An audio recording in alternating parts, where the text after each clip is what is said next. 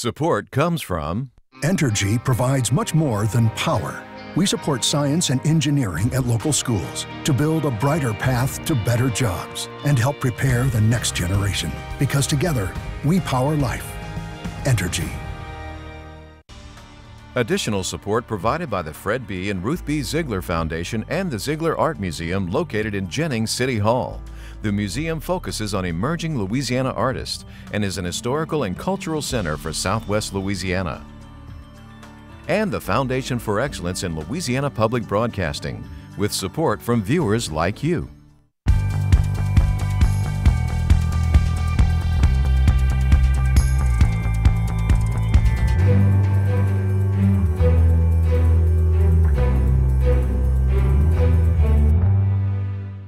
We're not really serving the public the best that we can. Bracing for our state's new reality. Suicide was for her a very real option.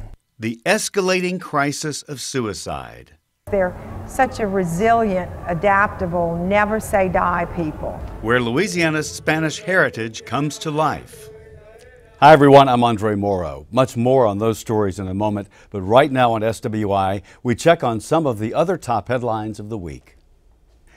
A national Democratic political group has filed federal lawsuits against Louisiana and 2 other southern states, alleging that their congressional maps discriminate against black voters. Almost 40% of our residents are black, but only 1 of 6 U.S. representatives is African American. The lawsuits are backed by an affiliate of the National Democratic Redistricting Committee, chaired by former U.S. Attorney General Eric Holder. The suits claim congressional districts violate the Voting Rights Act and deprive black voters of an equal opportunity to elect candidates of their choice to the U.S. House of Representatives. Another round of brain-eating amoeba has been found in drinking water in Terrebonne Parish, the 3rd time since 2015. The amoeba causes fatal brain swelling and tissue destruction if it enters the nose and sinuses, but it is safe to drink. The Terrebonne Consolidated Waterworks District has temporarily switched disinfectants to attempt to kill the organism. Over $2 million in oil royalties that went unclaimed were returned this week through a state program to someone living in North Louisiana.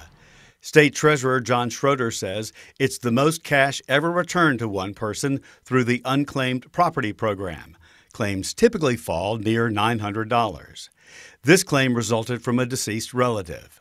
The Treasury also collects old bank accounts, insurance proceeds, utility deposits, and other funds from businesses when they can't locate the rightful owners. This usually happens if an address is out of date. To see if there's a windfall or a few bucks waiting for you, go online at louisiana.findyourunclaimedproperty.com. Louisiana celebrated its women veterans on Wednesday. Governor John Bell Edwards marked the 70th anniversary of the Women's Armed Services Integration Act, which effectively allowed women to serve as permanent regular members of all branches of the military. There are more than 28,000 women veterans from our state.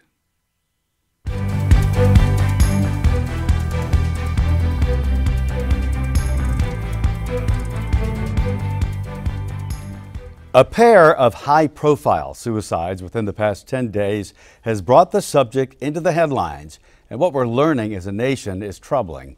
New federal data finds suicide rates have been increasing for years in almost every state and across every demographic line. In Louisiana, suicide rates are up 29% since 1999. For this story, I talked with a psychiatrist and with a father whose daughter took her own life. As I thought about the interview, when you called me earlier, my prayer was, Meg, this one's for you, darling. Whenever Charles de Gravel speaks of his daughter Meg, his words take the form of a love letter. Her life ended at 37 in suicide, but de Gravel and his wife Angela do not let the ending overshadow all they say she was. We lost our beloved Meg, Margaret McNair de Gravel, in August of 2016. Andre, it wasn't totally unexpected. She had had bouts of depression and some other issues since she was a little girl. but she was a simply remarkable person with great intellect, great energy.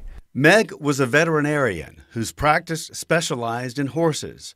Her dad says she was also an adventurer. She was, of all things, a rugby player and a mountain climber. At 17, she climbed Mount Rainier, the highest in the United States, at 17 years old, and was just a remarkable person, filled with life and energy and laughter. But there was a shadow side in Meg's life as well, and it was a form of mental illness that just haunted her. While the majority of suicide-related deaths today are among boys and men, a study published this week by the National Center for Health Statistics finds a steep rise in the number of girls and women taking their own lives. Suicide rates increased by 21% for boys and men from 2000 to 2016, but that number is 50% for girls and women and 60% for women between the ages of 45 and 64. Fashion designer Kate Spade, who committed suicide last week, was 55. There is no exact answer why the staggering increase among girls and women, but experts say excessive stress is a known risk factor for suicide overall. People often commit suicide when they just feel overwhelmed. Dr. Terry LeBourgeois, a psychiatrist with Capital Area Human Services in Baton Rouge, says when a person talks about suicide, that's a red flag, but more subtle warning signs can be just as relevant. Hopelessness is an important statement. A person that says in some form that they feel trapped or that they can't escape from something is also something that the literature supports can be a warning sign as well. How did that death by suicide impact you and your family? I know that other suicide survivors will understand what I'm saying when I tell you it's hard to describe. There's no loss quite like it. Losing a child for any reason is 10 on a 10-point scale. I think losing a child by suicide is maybe 12 or 15 on a 10-point scale. Besides author, de Gravel is a teacher, musician, and Episcopal deacon. He had trained as a volunteer at a crisis intervention center. He had the tools to help people, but tragically, he ultimately could not stop his daughter from ending her own life. We had known a long time that when she got into her deepest, darkest places, that suicide was for her a very real option. And did you discuss that? Oh, we did. You and did. That was one of the benefits of the training I got. When you're helping a friend that's talking about or hinting at suicide, please don't talk around it. Please say, it sounds to me like you're thinking about killing yourself or committing suicide. And believe me, almost every time that person will be so relieved to be able to talk about it without fear. And you'll be doing that person a great service. Dr. LeBourgeois says confronting a person you are concerned may harm themselves does not plant the seed of suicide. The biggest thing to understand is it is acceptable and is okay to ask someone if they are having suicidal thoughts. Beyond that, not just merely the thoughts, or the thoughts, are you having thoughts of killing yourself? In your case, you guys did all the things that the textbooks say to do. I guess if everybody lives long enough, Andre, you realize there are things over which you have no control. This was one of those things for us. We did everything right. She had the best doctor, she had counseling. She herself was a person of tremendous will and determination and energy. She fought like the Dickens to overcome these issues. And in the end, she couldn't. And in the end, we couldn't for her. And so, tremendous loss. My heart goes out to anybody who has to go through this. We are people of faith. We're people of deep faith. And of course, that's been a tremendous asset for us. I can't imagine how difficult it would be for someone to face this without a belief in God. One of the feelings that I know suicide survivors have is a sense of helplessness. And people will tell you there was nothing you could do, it's not your fault, on and on and on. And of course, all these things are true, and yet you carry with you the sense that I didn't do enough, I couldn't do enough, I wish I had, fill in the blank. The National Suicide Prevention Lifeline is a national network of local crisis centers. They provide free and confidential emotional support to people in suicidal crisis or emotional distress 24 hours a day, 7 days a week. The number 1-800-273-8255.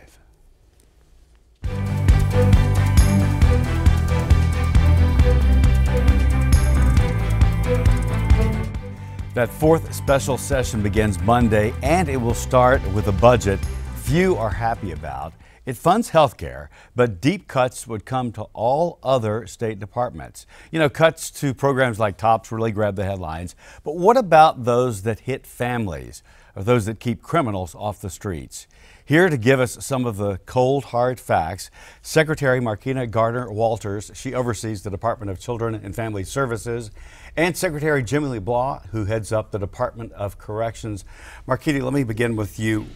What is at stake? A broad range of programs affected here, and it's not just statewide, it's federal funds affected. So let's start with what would happen. Absolutely. What the department will have to take is in the food stamp program, the SNAP program. And so we literally will have to terminate that program beginning in January of 19. Terminating food stamps? Yes. We will be the only state in the union that won't run a SNAP program. And we have over 860,000 people that receive food stamps in this state. That's 400,000 households. So that includes children, and the elderly, and the disabled. These are the people most in need who need Yes. these services. Yes. If you're going to eliminate that, if a disaster strikes, and it will, a hurricane, tornado, that means no emergency. That's exactly right. You cannot have a disaster food stamp program if you don't have a food stamp program. And so we will lose. And last year, we got $184 million in emergency relief in this state in food. Okay, we'll come back to you in just a second. Department of Corrections, what is the main thing you're facing here? Well, Andre, the first thing I think the public needs to understand is that what we've been through over the last 8-10 years, and that we've taken somewhere in the neighborhood of $180 million in cuts over those 10 years and lost 1,800 positions. We've closed 4 state prisons. We've closed 16 facilities at the local level, and our prison population is down, which is a good thing. It's down almost 7,000.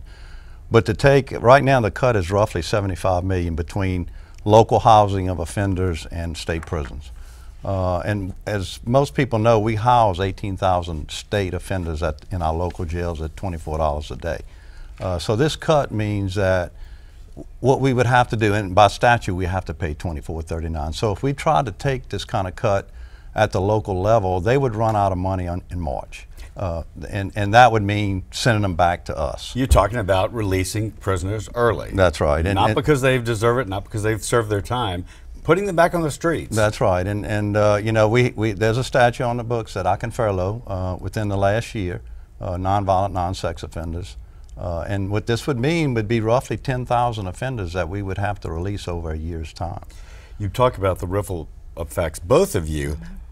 The ripple effects of releasing prisoners, just for example, what are the things that keep you up at night? Well, I mean, you know, anytime you do something like that, anytime you listen to the news or social media, you know, I'm always concerned about, is this one of the people that we had to release? And this certainly wouldn't be a good thing. And I've heard Sheriff Hilton and Rapides talk about the impact on his law enforcement if we would release those kinds of numbers back to their community. They just couldn't keep up with it, and our probation and parole division is already overworked. These people would be on parole. We would actually release people on probation and parole at the tail end of their sentence, either suspend their sentence or put them on self-reporting to make room for these coming out. So it would be from a resource standpoint, it would be disastrous, no question. Marquita, what stresses you as you think about the people impacted, and again the ripple effect, losing federal dollars, jobs that would go away on many different levels because the program would end? Absolutely. Besides the 4,500 retailers that take the benefit, I don't know what portion of their income comes from food stamps, but it's got to be significant for many of them. So you think about the job loss for them. The biggest thing is the $1 billion, $1.4 billion that comes into the Louisiana economy because of this pure federal dollars coming in to feed people. So the very idea that in this culture, which is so rich around food and celebration and bringing families together, that we would stop feeding people, it's just unbelievable. What a contrast there. Not one that you want to have happen. Absolutely Did you not. ever foresee being in this position right now, facing another special session, still nothing resolved, and neither side really seeming to come together?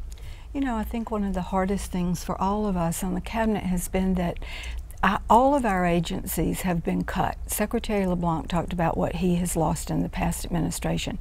DCFS lost 2,000 employees and about $400 million in its program. So there's nothing left to cut. We are at bare bones capacity now. Our caseloads are too high. We're not really serving the public the best that we can.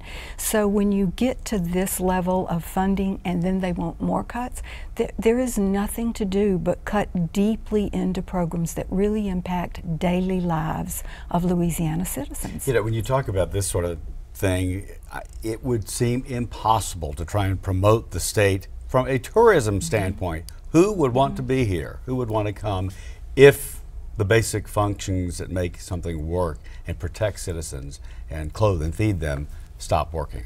Yeah, no question. I think about, and the other thing I reflect on, and what I did talk about a little earlier, was what happened in South Carolina, where 7 inmates were killed and 17 injured because of lack of resources, because of broken down infrastructure, cell doors not working, because of introduction of contraband. And that's where we are. If we go to what we're talking about today, that's where we headed. And God knows how much that would cost our state if something like that happened in our state. And it was, and those are the kind of things we're trying to avoid. Okay, reality is we're here. Let's try to inject some hope. Do you have hope that things can work out? I mean, you always have hope, but real hope. You know, we've gone through a lot of sessions and it hasn't happened yet, but we were so close in the last vote that I just have to believe that better minds will prevail and that nobody really wants to see this kind of devastation, and that we'll get past the politics of this and do what's right for Louisiana. It's not like you have the chance to stand up in front and plead your case, but many agencies could and would be doing that if you had the opportunity. What would you tell? Well, actually, your lawmakers? I think we are going to get a chance. Actually, I got a note on the way here today that they want me in committee on Tuesday. So I will get an opportunity to talk about some of the things that we're talking about here today and the impact of what this means for us. And it'll be really my second round on right. And I'm hoping that what's transpired over the last few months has opened their eyes a little bit on the House side in particular of what the impact is on our agencies, and that we have gotten, like she says, we're to the bone, we're in the marrow here with budget cuts. And, you know, from my, you know, personally, I just don't think when we're talking about, you know, a half a penny to a third of a penny, the impact of that, and I think the public wants this. I really do believe that. And when you get to Tim Barfield's and the Paul Rainwater's coming out talking about, hey, you know, this needs to be looked at, and we believe this needs to happen, that to me, that's a sign that we're going to see some good things happen in this special session. I'm hoping, you know, we all are hoping that you know, that they'll come around and they'll understand what we're dealing with here. We appreciate you being here. It's such a serious, sobering topic, and this is Reality Check. Yes, it is. Yes. No Thanks so question. much. You're welcome. Thank you.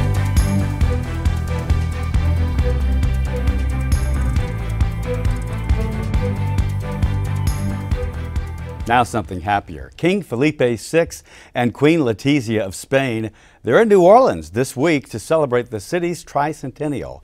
Kelly Spires took a dive into LPP's archives to learn more about the state's connection to Spain. I want to hear this. Andre, the Spanish heritage is really right under our noses. Like New Iberia, that's named after the Iberian Peninsula that Spain sits on. Lake Charles, named after a Spanish king. Many Cajun last names, Miguez, Romero, Blanco. They're Spanish, not French. And that's because between 1762 and 1800, Louisiana was a Spanish colony. It's a short 40 years in the history of the state, but long enough to make a lasting impression. Spain's influence in Louisiana began long before the land was even a colony. It's a Spaniard who gets the credit for discovering the Mississippi River, Hernando de Soto, in 1541. And though Natchitoches was the first town in Louisiana, it was a French outpost meant to deter the Spanish from encroaching from Tejas. The Spanish soon founded Los Adayas, 12 miles away near modern-day Robeline.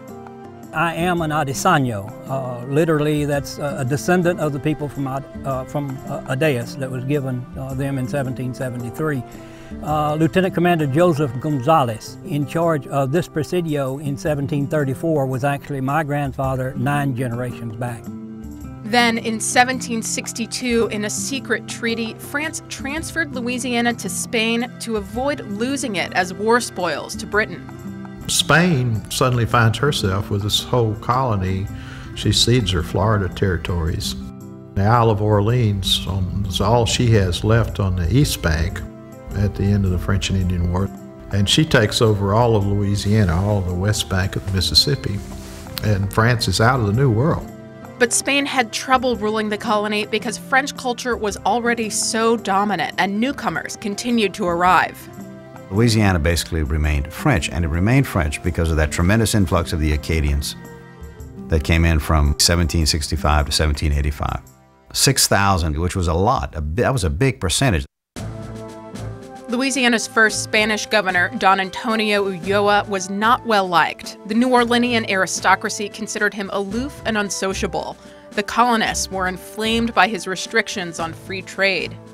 In October of 1768, a drunken mob drove Ulloa from the colony. His replacement, Bloody Alejandro O'Reilly, was swift in retribution. A fleet of 12 Spanish warships arrived carrying an army of 2,000. That was a third of the population of the area at the time. A few years later, Louisiana gave Spain a role to play in the American Revolution. Leading Louisiana into battle was a brash Spanish general named Bernardo de Galvez.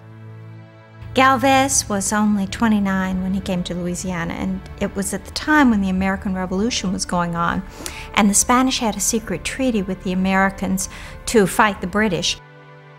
Galvez and his men took the English fort at New Richmond, present-day Baton Rouge. From there, he drove British forces out of Louisiana and captured the entire Gulf Coast and Florida. St. Bernard Parish is named after Galvez's patron saint, and it is the home of another important Spanish immigrant group, the Isleños. 2010 settlers from the Spanish Canary Islands off northwest Africa formed fishing communities that are still around today. With no education, no engineering degrees or anything, they developed boats to fish with, and they improved them and to go along with the environment that they were living in, and the seafood industry, the fishing, the hunting. But they adapted so well to this land that was so different from where they came. I think that's one of the things I'm proudest of being Isleños, because they're such a resilient, adaptable, never say die people. Another important group of Spanish settlers came under Colonel Francisco Bulani. They founded a settlement on Bayou Teche and named it New Iberia. During their 40-year rule, the Spanish managed to increase the population of Louisiana by more than 5-fold. While most of those coming to the colony were of African or French heritage, others brought a distinctly Spanish character to Louisiana. New Orleans' role as a major commercial center came during the period of Spanish domination at New Orleans, especially during the American Revolution. Language, architecture, Louisiana customs all have their roots in the Spanish period. What is today the Vieux Carré, the French Quarter of New Orleans, in its architectural style, really isn't French at all. Most of the colonial buildings in the French Quarter date from the Spanish period and show Spanish styles of architecture.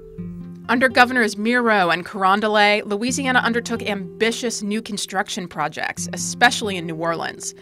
The city was built largely on the generosity of one man, Spanish philanthropist Don Andres Almonester. It was he who rebuilt the St. Louis Cathedral after one of the great fires, and he built the presbytere, the priest's house, and the cabildo, which was the city council.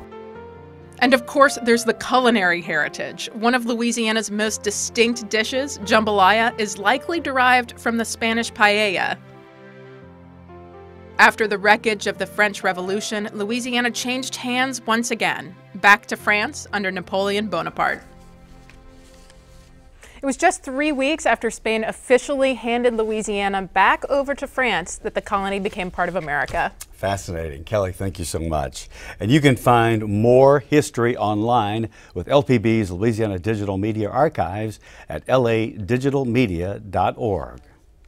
Summer means a chance to get away, where you don't have to go far. In this edition of Louisiana Postcards, a trip to Lake Bistineau in northwest Louisiana with photographer Rex Q. Fortenberry.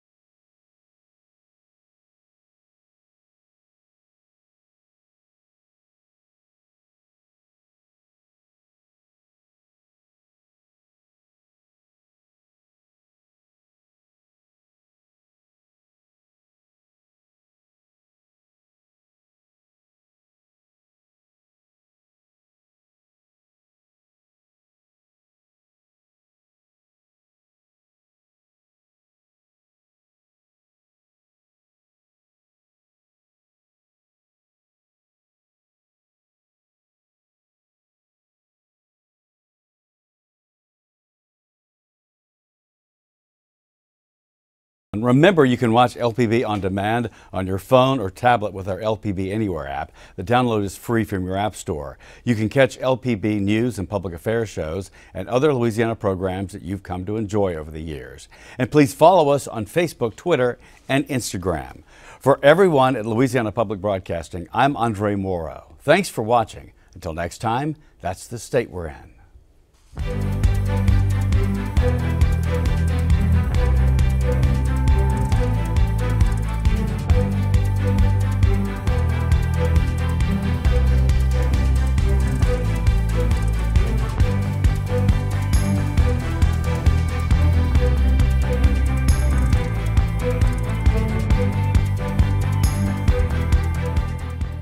Support comes from Entergy provides much more than power.